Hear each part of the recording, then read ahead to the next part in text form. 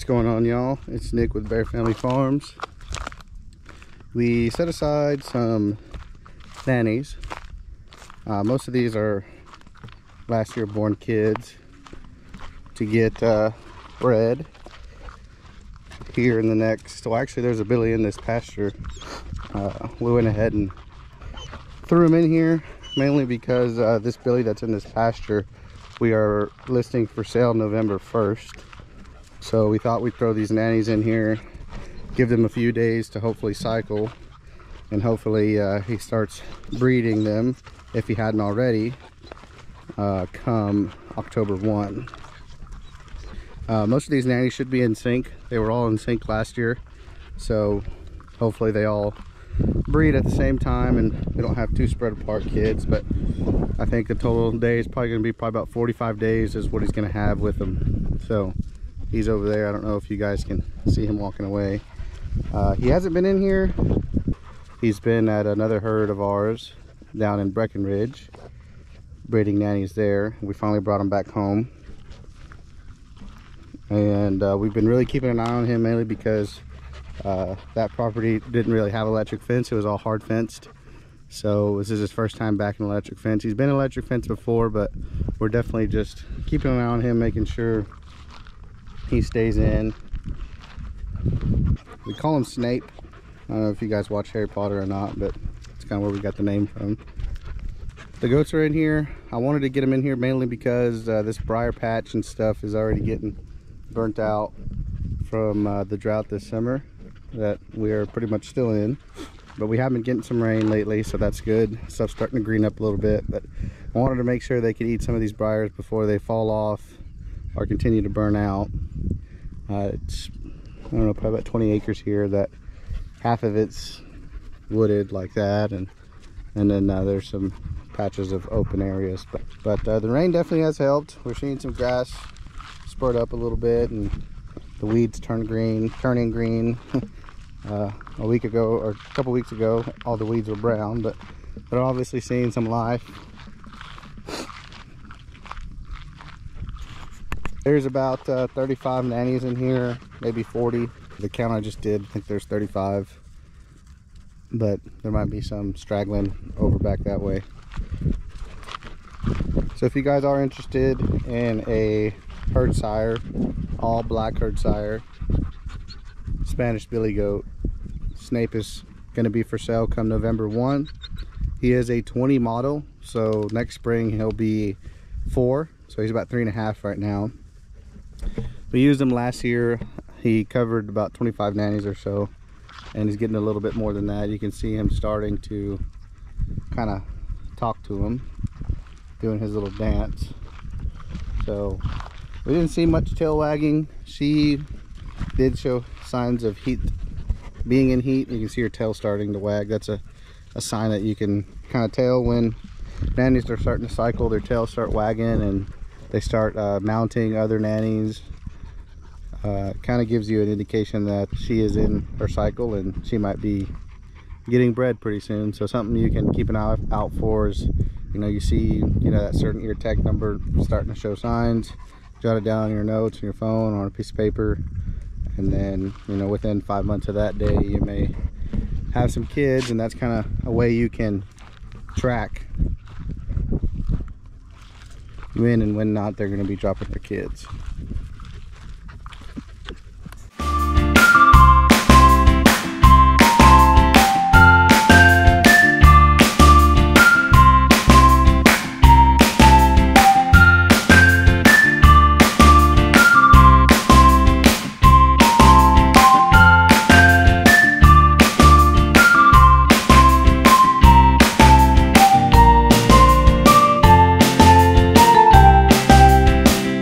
Eating some bark off a mesquite tree.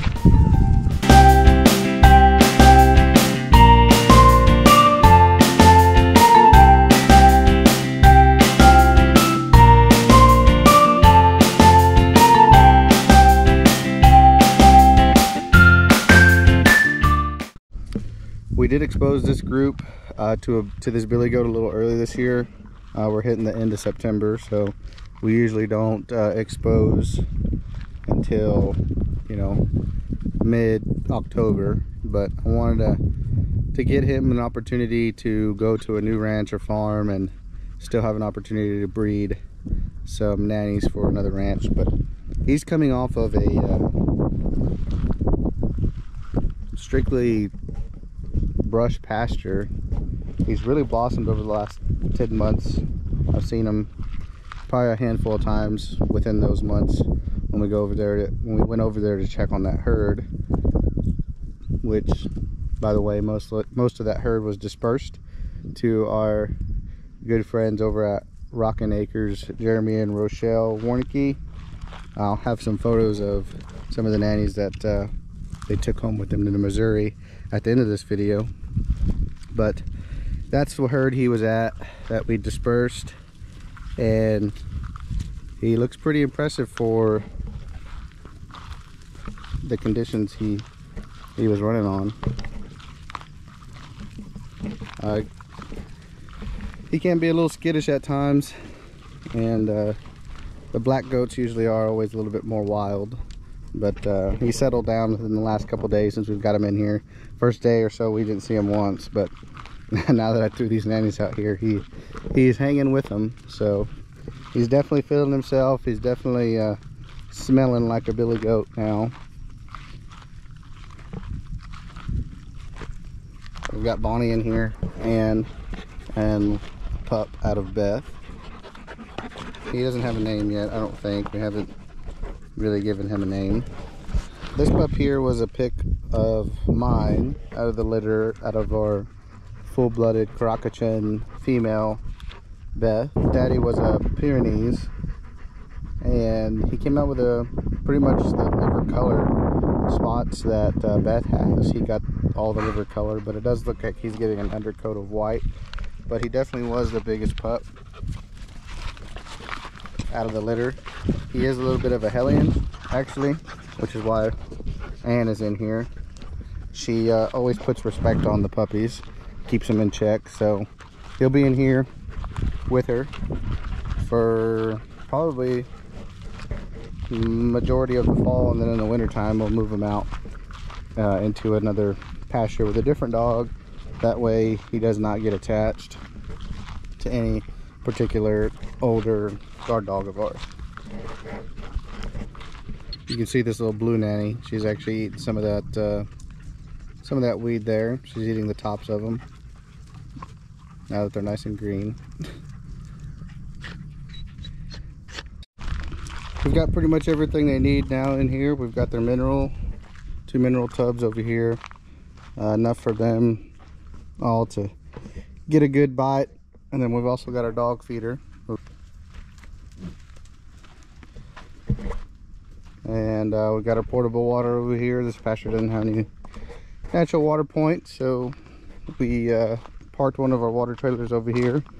We still have to get it set up, but when I turned them out, I didn't have any water available set up trailer. Didn't have any trailer ready to go, so I just brought these two big totes of water and filled the IBC tote in the back of my 1-ton, and then poured it in, and it's been keeping them watered for a little bit. But eventually when these get low enough, we'll move it over there, and we'll hook on to the back of this and put a float on it, and it'll gravity flow on into the troughs.